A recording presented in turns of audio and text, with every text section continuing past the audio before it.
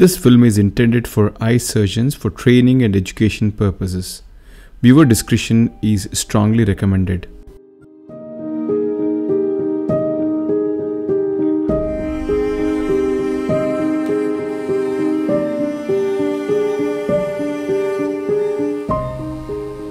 Hi, I have another interesting case for all of us.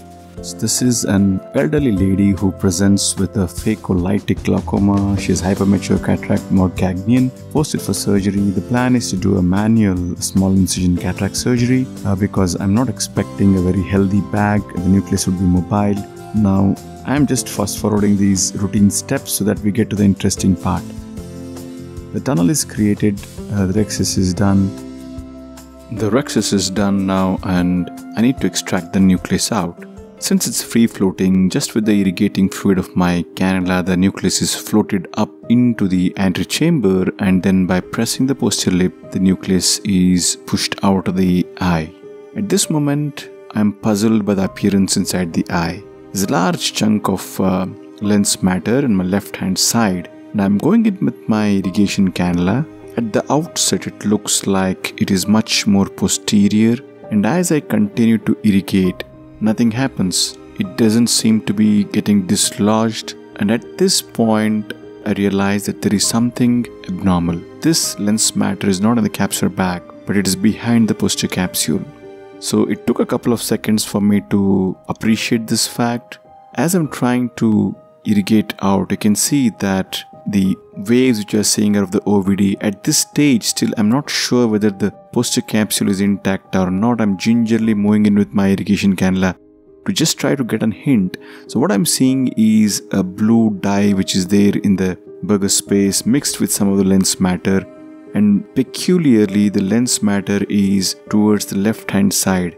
So in morgagnian long-standing cataracts with phacolytic glaucoma, we see that the lens matter does have a tendency to percolate across an intact posterior capsule into the Berger space. I have had many such encounters in the past.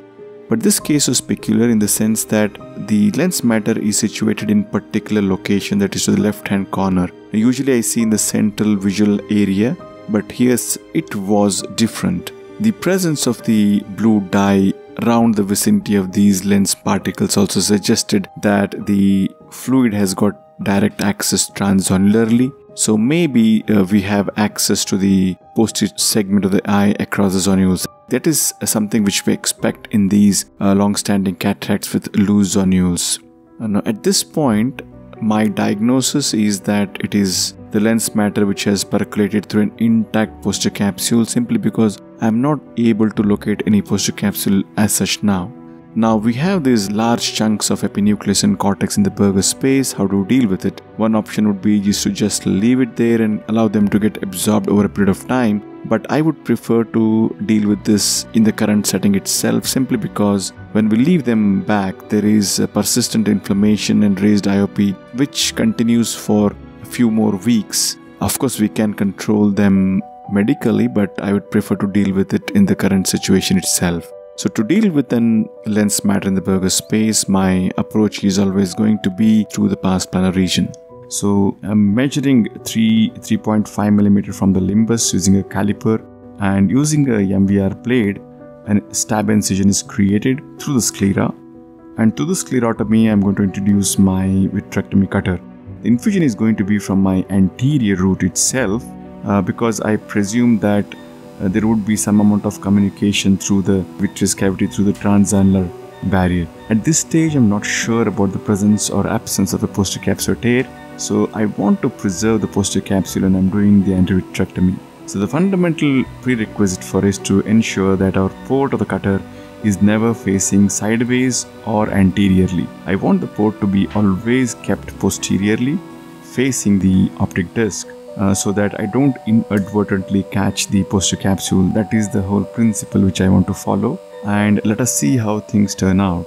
So as the cutter is begun, initially I don't find anything moving, but at certain point there seems to be a snap, and this probably looks like the anterior hyaloid membrane is now ruptured, and now we can see that the cutting and the aspiration of the contents in the Berger space is happening. Also, I can notice that the fluid has now got a communication through the vitreous cavity from the anterior root itself. Now, again at this stage, I can see a wavy membrane appearing in front of my port, suggesting that the posterior capsule is still intact.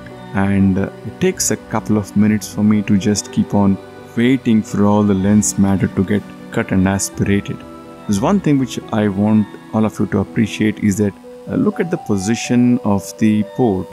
It is facing posteriorly and it's not moving around. It is held steady at one place, and if at all I want to go into a different place, it's done in a very gradual manner.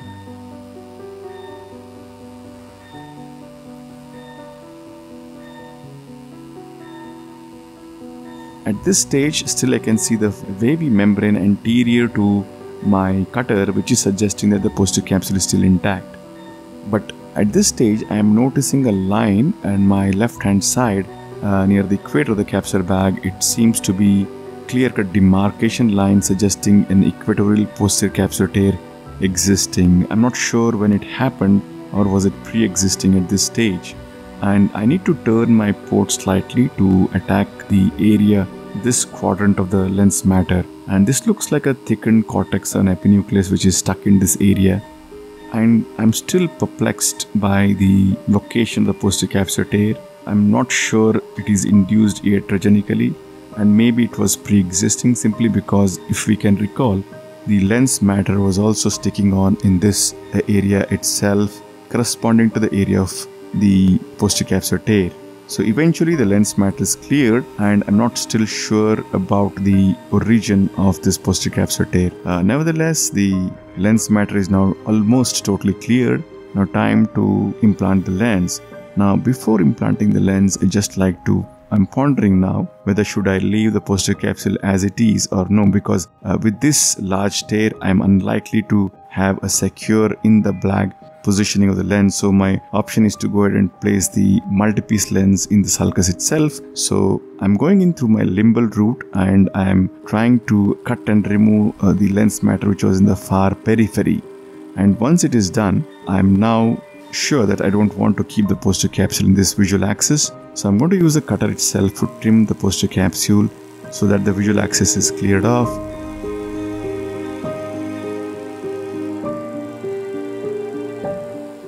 So now we have a very clear visual axis and there's no lens matter as well. So time to place the intraocular lens into the sulcus. I'm going to use the sodium hyaluronate to create some space. The planned multi-piece lens is being placed into the sulcus. Both the haptics are now dialed in.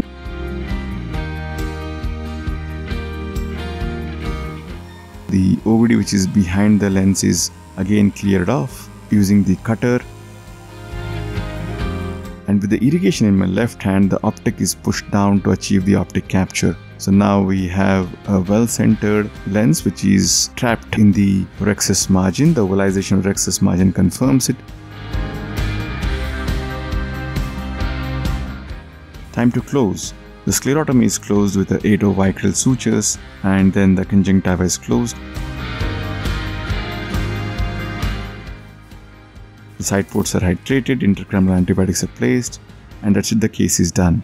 So let's try to answer the million-dollar question now. How did the lens matter get in the Berger space, and how did the PC tear occur? So let us go back and rewind this video. At this stage, the nucleus is still in the bag. It is prolapsed out of the bag into the antechamber, and then by just passive expression, the nucleus is burped out. As the nucleus is being burped out, let us see in slow motion. By this time, the lens matter is already located in the same area, suggesting that it is already present there. But at this stage, we're not sure whether the PC is intact or not. But the lens matter is definitely in the position. The next question. As the irrigating cannula just gets into the antechamber, as I'm assessing whether the PC is intact or not, there is a momentary jerk which I feel, but nothing significant. Maybe this was the stage at which the communication between the anterior chamber and the Berger space was evident, but at this stage I still cannot appreciate the posterior capsular tear. So momentary fluctuation in the chamber does indicate that the PC tear would have already been pre-existing, but I can't see it. Now, did it happen while performing anti-vitrectomy? So as you can notice, the vitrector is introduced and it's always placed in the central 3mm. I rewinded and observed the position of the vitrector. At every step of the surgery, it was never in the left hand corner, it was always in the central area and it was facing posteriorly. As the lens matter and the surrounding vitreous got cut and aspirated, then during the fluctuation in the chamber, I began appreciating this peripheral PC tear. It was way in the periphery, maybe in the equator, we don't know. So after viewing multiple times, I was pretty sure that it doesn't seem to be a likelihood that the vitrector has gotten and induced this posterior capsule tear. So went back and saw the other step. The rhexis is intact, the nucleus delivery was traumatic. Still I couldn't figure out when and how did the PC tear happen.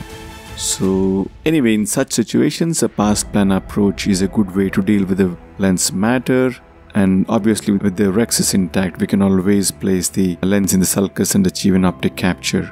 So please let me know what you think about this case and write down your thoughts in the comments below. So that was it. Thank you for watching and hope you found this helpful.